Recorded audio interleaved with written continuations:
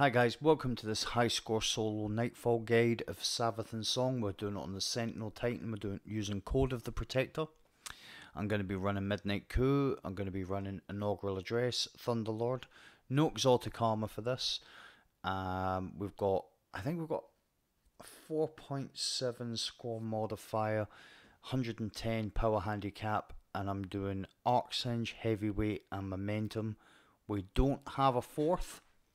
And we don't have a fourth because last time I done a Savathun, maybe not last time, the time before, I took a little bit of stick for putting Extinguish in. At the time I didn't do match game, it was always Extinguish. So as you can see, if you put Extinguish on, you get a 5. But I kept it as a 4.7 because, well, getting past the Shriekers can be fun. But using this strategy, you don't have to give up any weapon slots or put any special weapons on to get past it. This is a surefire way to get past the double Shriekers without dying. So, beforehand, the reason I say give up a weapon slot is because beforehand you had to use either a grenade launcher that stunned the Shriekers, or I've done one on the Hunter where you tether the Shriekers. But Titan, there was never really a surefire way to get past the Shriekers without dying. Well, there is now. So, other people have probably come up with ways as well. I'm just saying this is the first time I've found a way to do it. Repeatable. So, in this first area, we're going to do the first kind of bit of fighting from here, from this top area. So, you've got a Solar Wizard. You'll have another Solar Wizard coming in, but it'll be coming in with Thrall. Here you have a set of acolytes, not too difficult to put down. You activate the door, and then I always go over to this left hand pillar right here, and it gives you cover from the wizard and allows you just to miss Thrall consistently as they're falling out the sky. The good thing about this inaugural address is the kill clip. Kill clip is very good. It really allows you to take out mobs pretty quickly.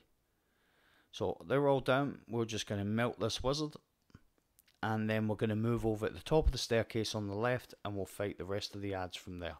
So if and when I see heavy, then I'll be a bit more liberal with my Thunderlord. But we just really, at this moment in time, we just want to take down the two knights, and we'll pick off the adds to our heart's content. So there's the second knight, and that's the second knight down. So now what we're going to do is just from here. Now I say relative safety. It's as safe as it can be, to be fair. But you've just got to watch out for these acolytes, because they can kind of creep up on you. As you can see, 2 managed to get down. I seen the first one, but I didn't know where the second one was. Now, just a little thing here. You can see the exploders are now running. That's how you know you've took out all the adds. And if you don't really feel like going and chasing them about and finding them all, just do what I just done there. Take out all the adds and then come up here, and they'll all run up to the doorway. So, run up to the door, activate, and you'll have 4 Thrall here. As you can see, I've dropped some heavy. So, we'll just do a little bit of sprayage. Jump into this second doorway and go straight back, because that activates the main door. And what I do here is I try and take out as many of the Thrall with the knight as I can. And there, that's that whole room cleared. And the way I done that was, I hit the first knight. I thought I killed him, but hadn't. I sprayed right across the Thrall and then onto the ogre. And then as soon as the ogre was dead, I hit the second knight again. Now, you get what? 60 odd rounds in a clip? 64 rounds in a clip of Thunderlord. One clip took out the 2 knights, all the Thrall, and the knights. So we've got they seem to be doing this quite a bit. They are switching up what you're getting on Savathun. just grab that heavy. So we've got a bit of fallen here. In fact, this is the fallen version. Seems to be coming quite a lot. If you turn left here and go to that open doorway behind you, there's a ghost in. Just when you go into that doorway, there's there's kind of a door in front of you that's slightly open. So when you go in the first opening, there's one in front of you that's just got a little gap. That's the best way to describe it. The ghost is on the floor in between the gap. So when you go in there, the the doorway at the back, the doorway at the back is slightly open, and there's a ghost on the floor just where the second kind of open doorway is. It's ajar. So it's not ajar, but ajar means slightly open. I just realised people be going in there going, where's this jar? So as you can see, we've got the fallen version. Now, something I was doing pretty consistently earlier on, as I say, I always do a couple of runs just to make sure what I think works, what actually does work. What I was doing earlier on is I'd done a run of this using the bottom tree of the Striker class, and I was managing to flashbang this Shrieker, but I couldn't consistently flashbang the two Shriekers. So this way works. So if you want to put extinguish on, you'll see. Now this was the most I got hit here. Out of all the runs I done, it was the most I got hit. So it's not a big issue. I wouldn't worry about that Shrieker. Just do what I've done. I ran behind that first pillar. Now just a little bit about what I just done there. Once I clear the ads, and I take the wizard down, I run up the stairs, pick up the orb, and then I hide behind that blast pillar, the one on the right. I can safely peek out to the left. It's only a peek. Take out all the ads in front of the Shrieker, and then I'll run all the way back down, and that disengages the Shrieker. If you run back down the stairs and down a little bit, just look on the video, see where I went. You're far enough away that you disengage the Shrieker. And then 9 times out of 10, you can run up and the Shrieker won't shoot at you. There will be that time, and I'm glad it's happened on the video, where the Shrieker says, no, you're not coming anywhere near, and it will start shooting at you, in which case you run against the blast pillar and wait for the Shrieker to stop shooting, and then quickly get in and slam. So this is, and this threw me quite a bit, because I'm not really familiar with this version of Savathuns song. So you come up here, there's a couple of Vandals and one of those big shanks. I don't even know what they're called. Heavy shank. So you've got a couple of Vandals and a heavy shank. So we'll have with 2 ogres. We've got one here and one is on the outside. So this is basically the Savathun that I know, kind of in reverse a little bit. So you've got a couple of arc shielded knights. Now, as you guys know, I always like to switch weapons, get my heavy ammo dropping. But what you've also got here is you've got invisible Vandals. Now they're the guys that are doing all that heavy cannon work. I would suggest trying to just heavy them. Don't mess about with them, because as you can see here, they hit hard. You know, and I was just jumping away. Now, it doesn't really show how hard they hit there actually, because I've done a good job of avoiding them, but they do hit hard. So when you go outside, I was just checking to see if there was any more Marauders, the invisible Vandals. When you go outside here, you're going to have 2 shanks. Take them down, and then you're going to have, if it's the fallen version, which seems to be quite a lot of it. I was just slightly out of range. As you can see, I'm running out of heavy.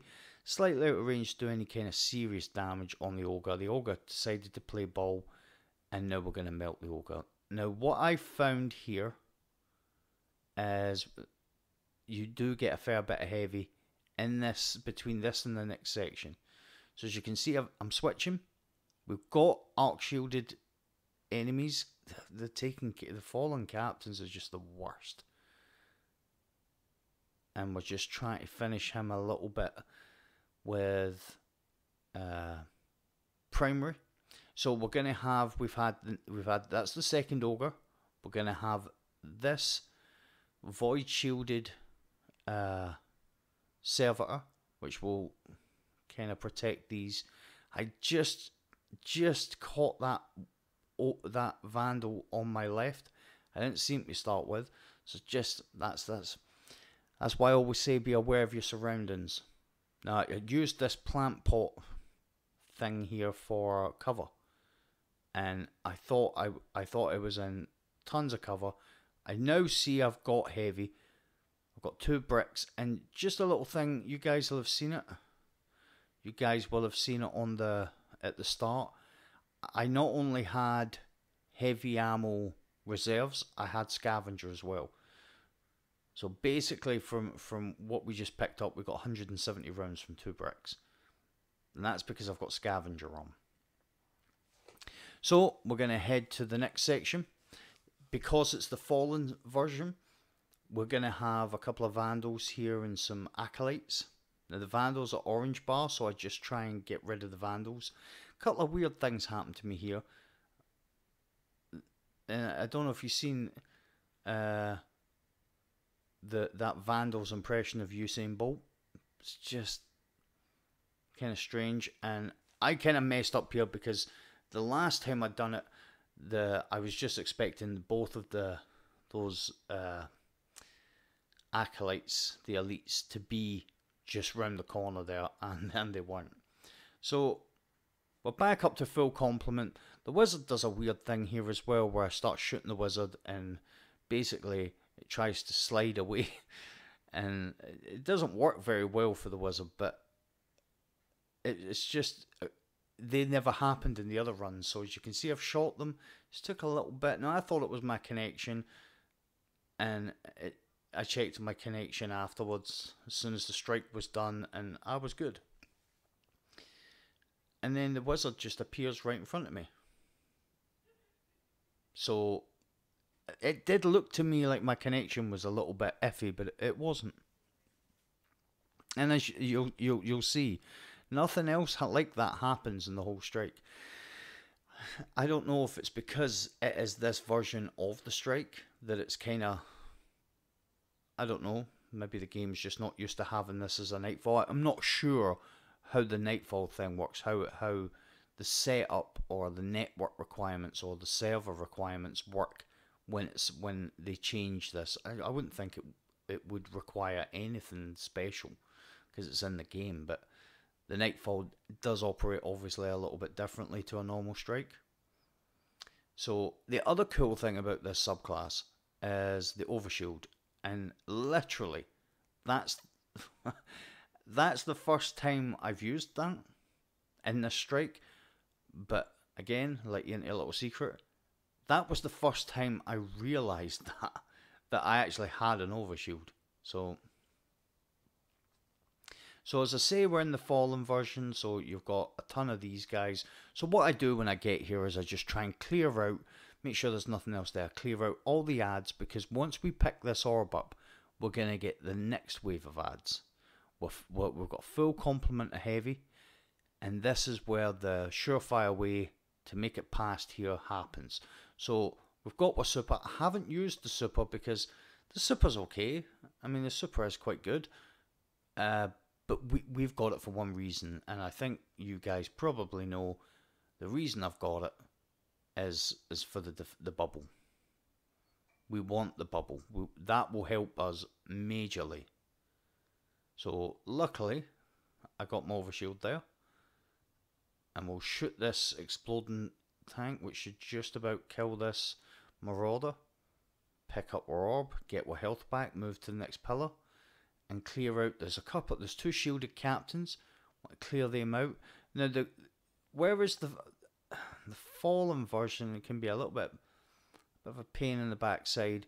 The one thing it does do is it gives you the ability to clear the ads. Because the ads are Fallen, they're actually against the Shriekers. The Shriekers will leave you alone. So we know that there's an invisible around here somewhere. So we want to take this invisible out. There he is. and both of them are. So what we're going to do is we're going to get a bit of a run up the side here, jump, melee, and then to do that, you're going to jump. You're going to use the orb's melee to put you in the direction to be in front of that panel.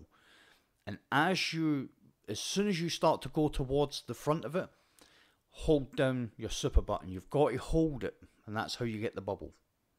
If you just press it, you'll be standing Captain America-esque with a shield. So you have to hold the super, and it'll just drop a bubble right over it, and you're clear.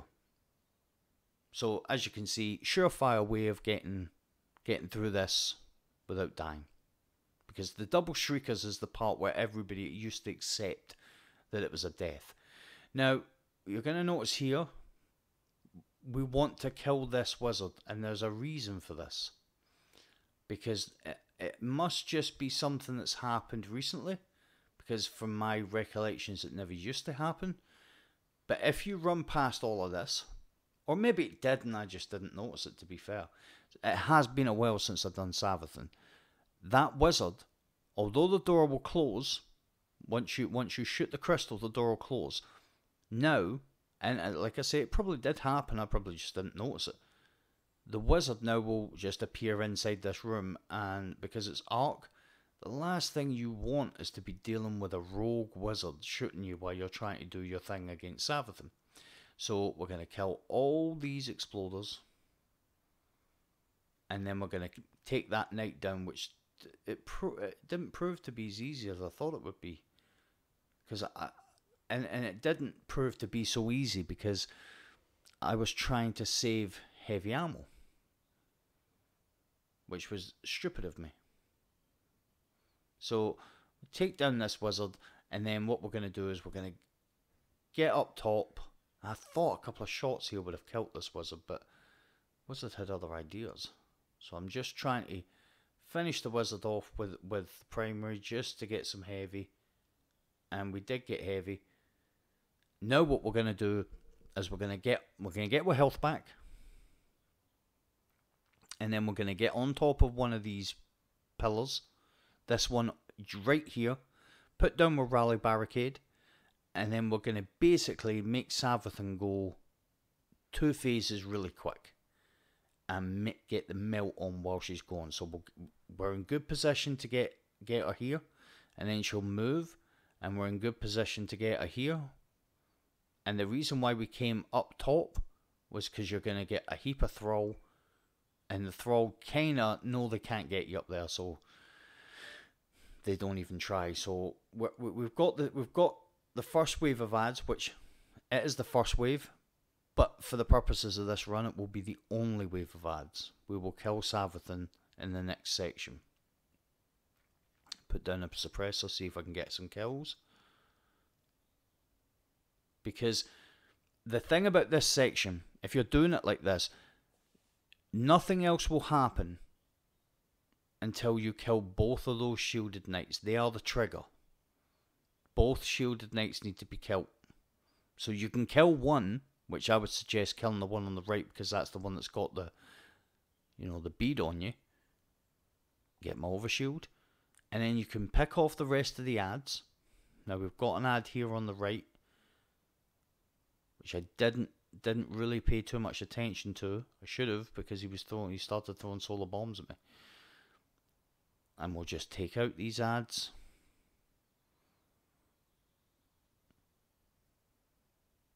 I think this is where I start getting solar bombs thrown at me.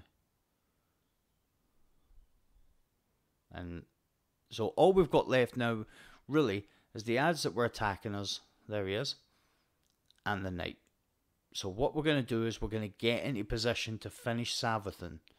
So we're all good. This is where we're going to go, right on here. So we'll get behind it. We're going to jump up, rally barricade, kill the knight. Rally barricade will offer us a little bit of protection. And then get meltage. Try and get constant crits if you can. Switch and finish Savathun there. And there you go, guys. It's not the highest score I've ever done, but this is Savathun. It's a long ass strike. Thank you for watching the video. Your viewership is always appreciated. Thank you to everybody that thanked me and my partner on the birth of our child on Twitter, and on Facebook, and on, obviously, on the channel. He's healthy, and he thanks you as much as I do. So guys, take it easy, and I'll see you in the next one.